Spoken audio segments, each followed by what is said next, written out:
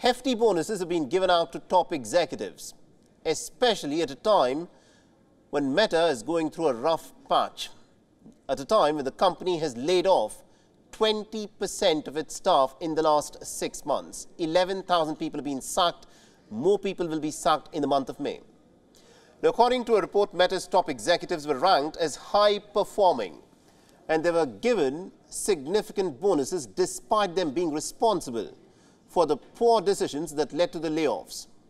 When asked as to why the bosses were given a double E rating, which stands for exceeded expectations, the Meta chief turned around and said that the top managers did deliver in their new roles.